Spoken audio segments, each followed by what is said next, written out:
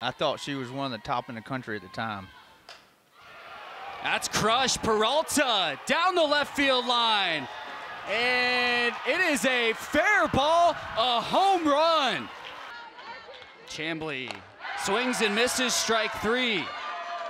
Yesterday, 1-1 pitch, field, shallow, right field is down for another base hit. Throw to second, in time, got her! 1-0, grounder, left side, Peralta throws to second, got her in time. Payoff pitch, swing and a miss! Big time strikeout for Widra. The 3-2 pitch to Ellis, driven, deep center field, no doubt about that one. Solo homer for Bree Ellis. Garcia lines this one down the first base line. It's a fair ball. Big turn for Garcia. She'll take off towards second.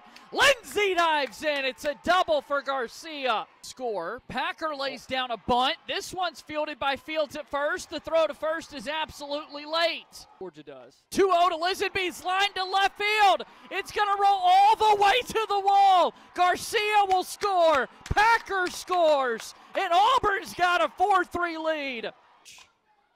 Hit well left field. McCreary goes back to the warning track in foul territory. Makes a basket catch down the left field line. Garcia digging it in.